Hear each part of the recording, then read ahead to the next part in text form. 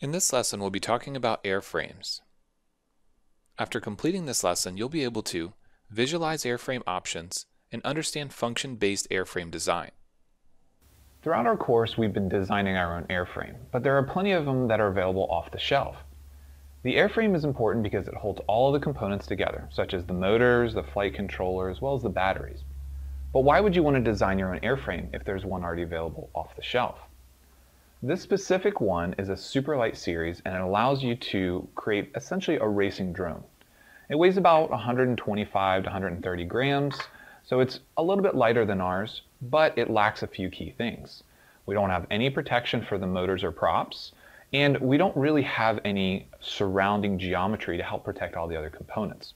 Now, there are some plates here that can allow you to keep the flight controller safe, but in general, it's a fairly open design because it's meant to be as light as possible. Earlier on in our course, we used a smaller modular type 3D printed arm.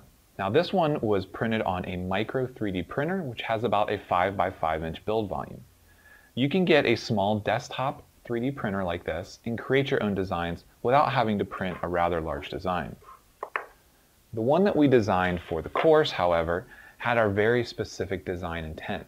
We wanted to make sure that the motors were upside down and that we protected the props as well as the motors and all the components.